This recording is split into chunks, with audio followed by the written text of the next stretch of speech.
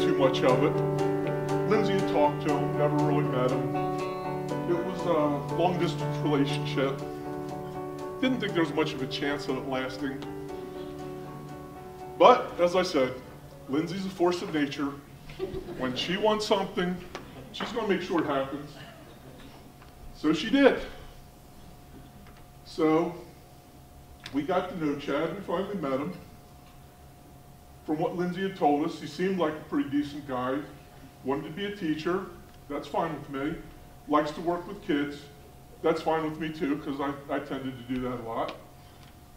And, you know, like any good father, ran a criminal background check. Nothing really.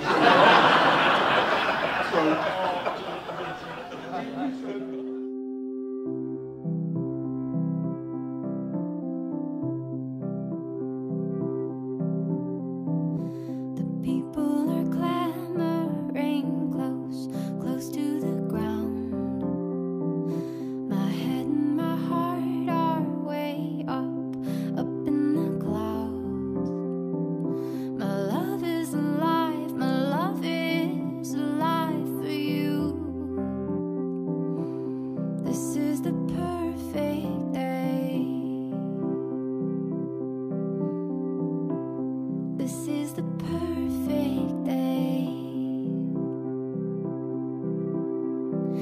forget